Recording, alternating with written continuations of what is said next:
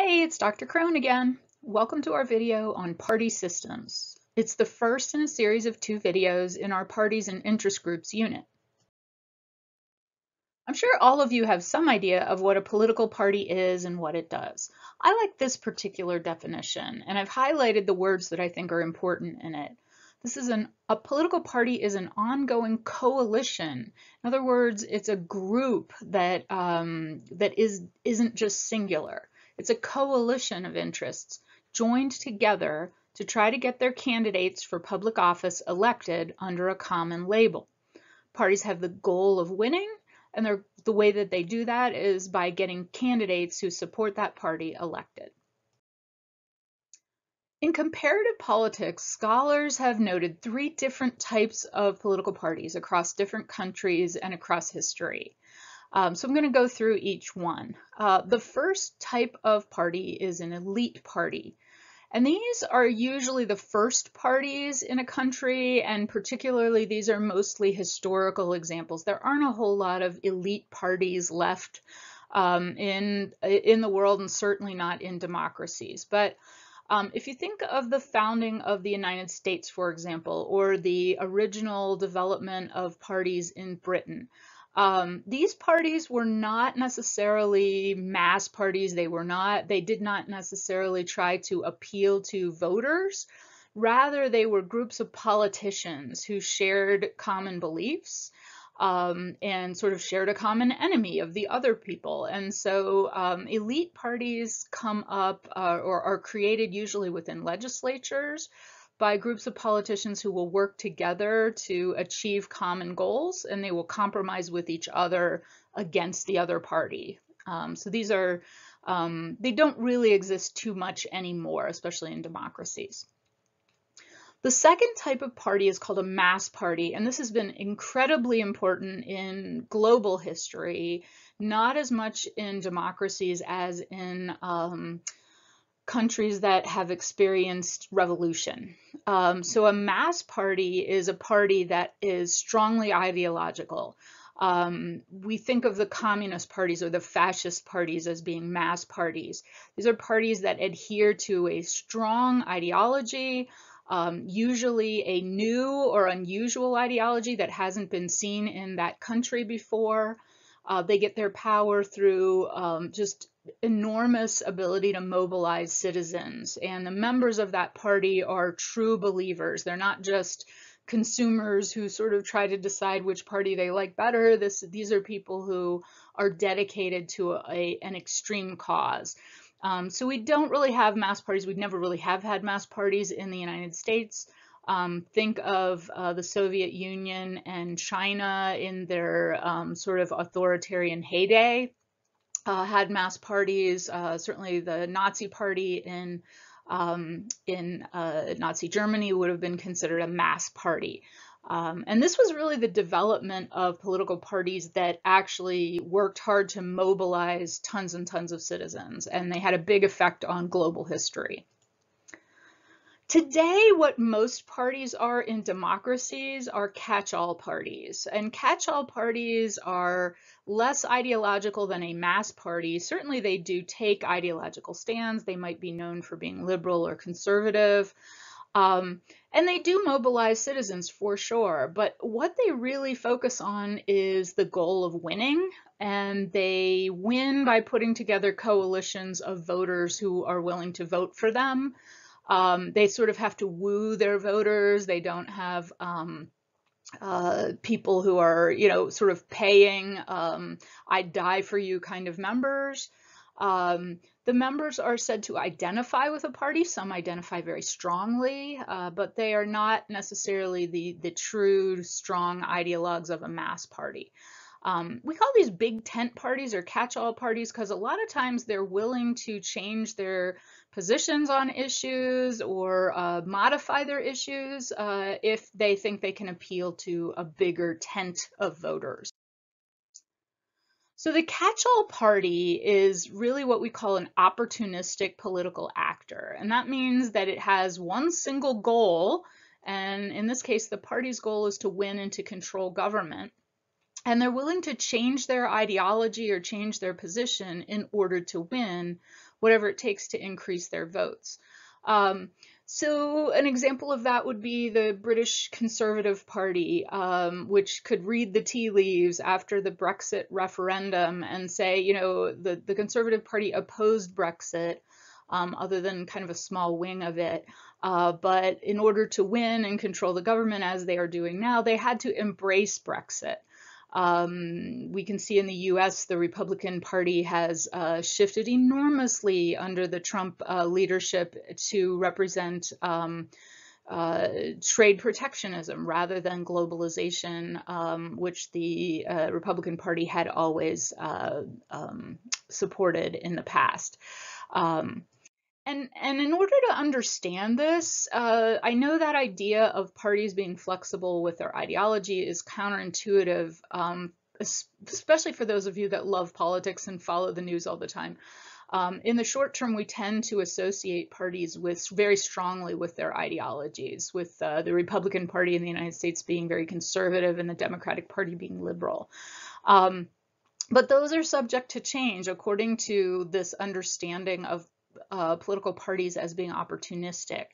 And a political scientist named Anthony Downs in the 1950s gave us an economic model for understanding how and why a party would alter its ideological message.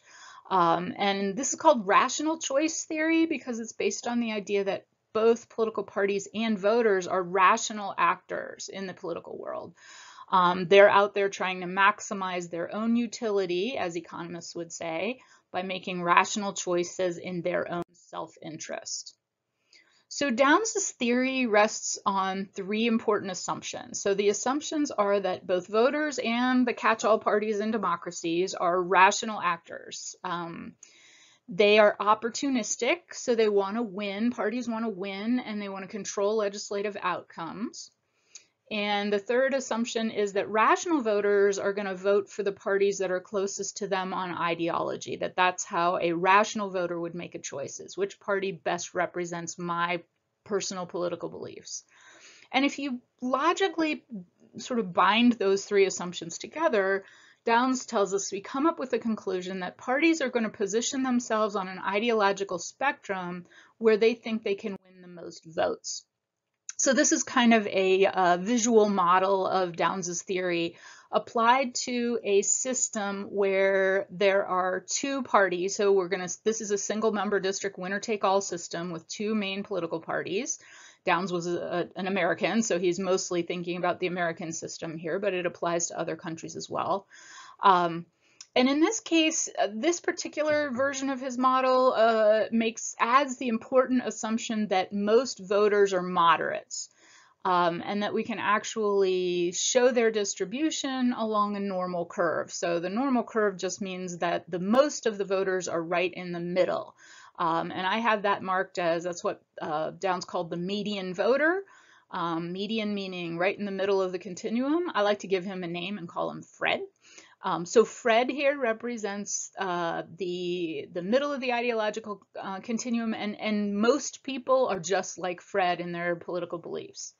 So if we have a system like that, what Downs would say is that in order for parties to win, they're going to have to modify their ideological positions so they're pretty close to the center. They can't be exactly at the center. But they're going to try to moderate to gain the most votes they possibly can. So the Liberal Party will stay to the liberal side of the median, but not very far. And same with the Conservative Party. And this is going to lead to political outcomes where the parties are pretty moderate, and it may even be hard to tell them apart.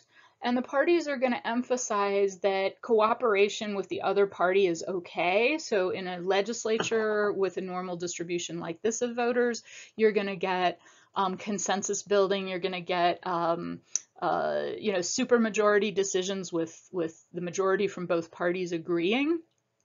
And actually, that's what the United States had for a very, very long time. And certainly Downs' theory applied to the United States up through about the 1980s or so.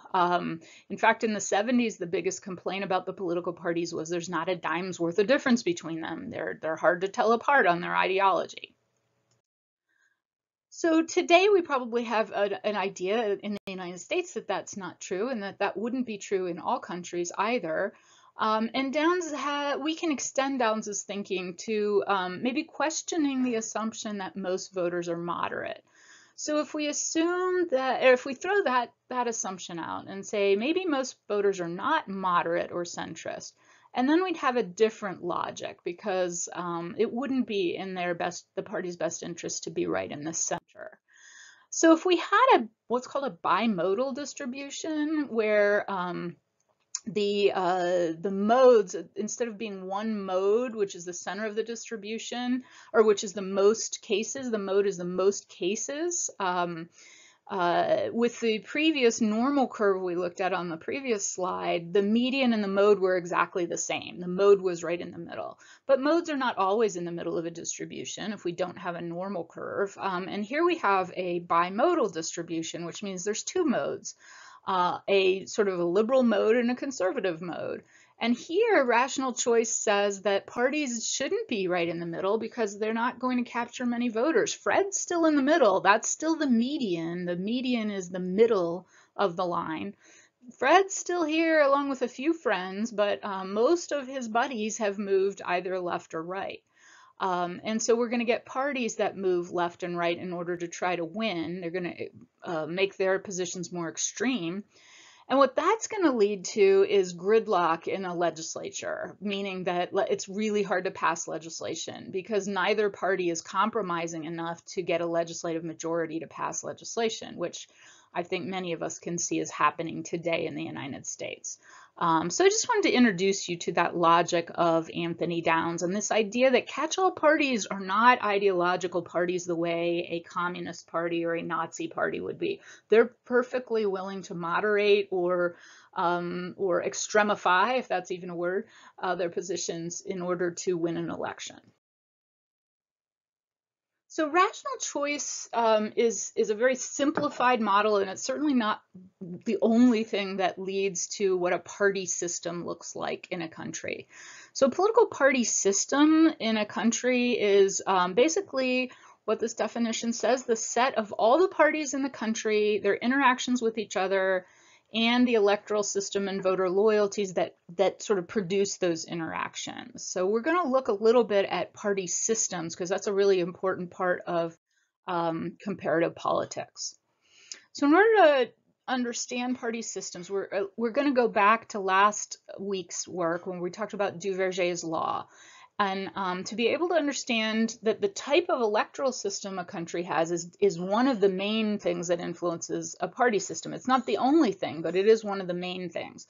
So we know that the type of electoral system is going to influence how many parties a country has.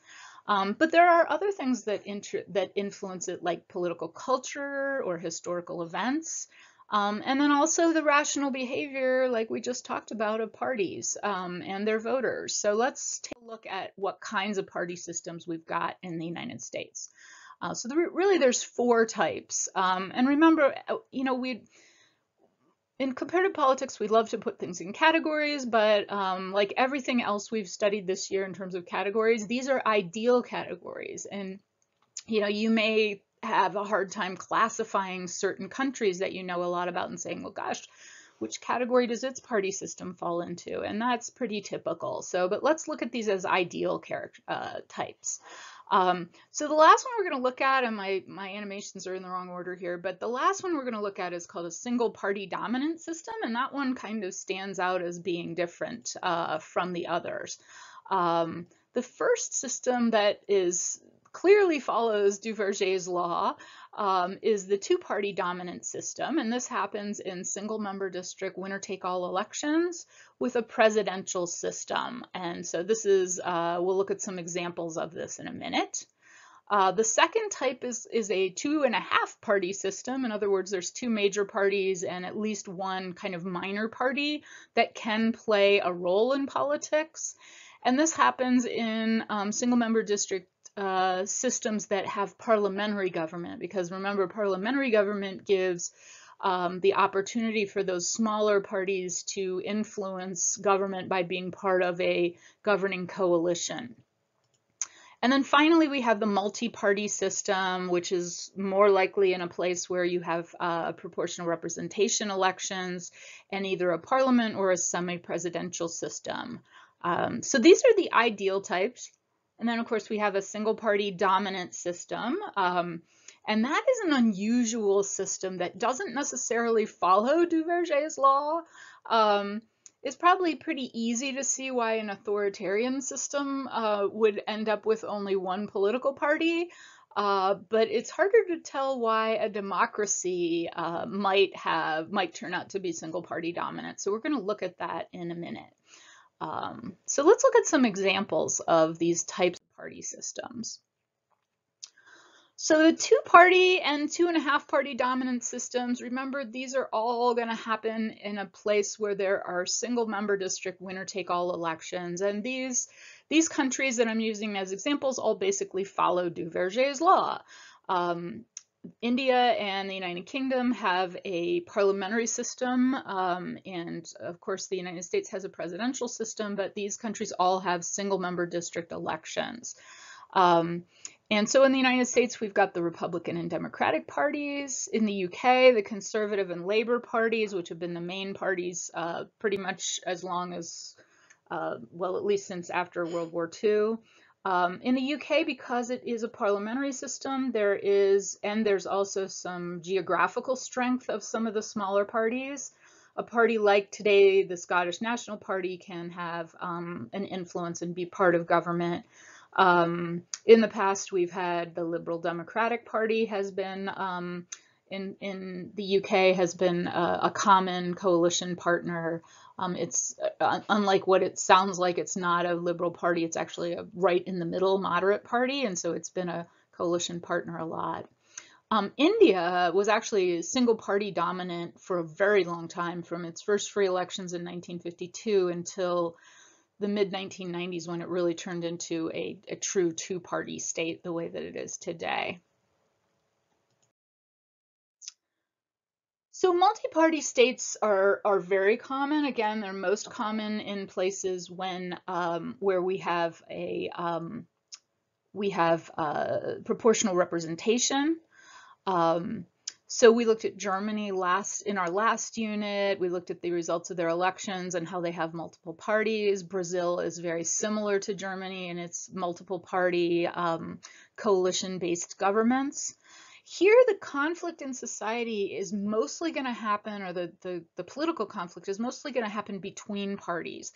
The more parties you have, the more conflict is sort of based between parties. The fewer parties you have, the more that political conflict happens within a party.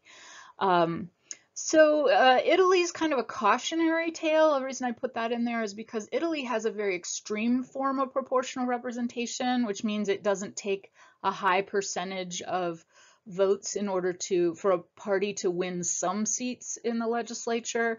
And when you have that, it can lead to an extremely unstable government situation where coalitions are always forming and falling, and then there's no confidence in the government, and you have to have more elections. So Italy has had an enormous number of governments over the years because they have so many parties that have some small amounts of political power that they tend to have very unstable coalitions, and that makes it difficult. So proportional representation and multi-party systems have a lot of pros to them, but they also have some weaknesses.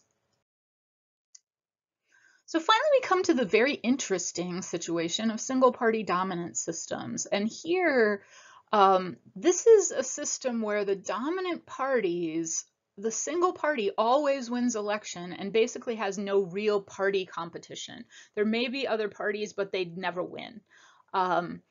And as I mentioned before, it's easy to think of a system like this in an authoritarian state, like China, where, basically the government is the party, and the authoritarian government can control elections and refuse to allow any electoral competition. Russia, too, is becoming a single-party dominant authoritarian state, and part of that is because Putin and the Communist, or the United Russia Party, sorry, have managed to really get rid of all of the true party competition. Yes, there are quote unquote rival parties in Russia, but they're all controlled by Putin essentially.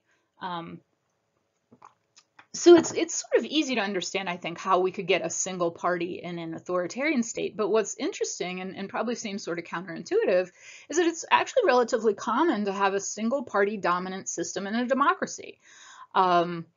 So Japan is a very good example of a free democratic state that has one party which always wins, the Liberal Democratic Party. It's not liberal.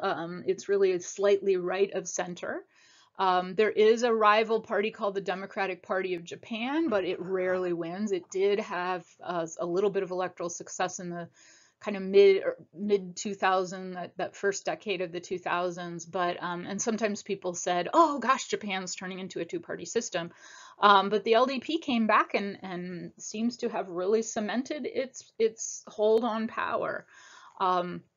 Mexico in the 20th century, before the turn of the century, was also single party dominant, with the PRI party. And they happen in a democracy when the dominant party sort of basically co-opts all of the important interests and conflicts in a country inside of itself. So it's not that there's no political conflict or competition in a party like that. It is that the conflict happens within the party amongst its wings and factions. And the parties tend to be really good at smoothing over long-term cleavages in society, things like labor versus business.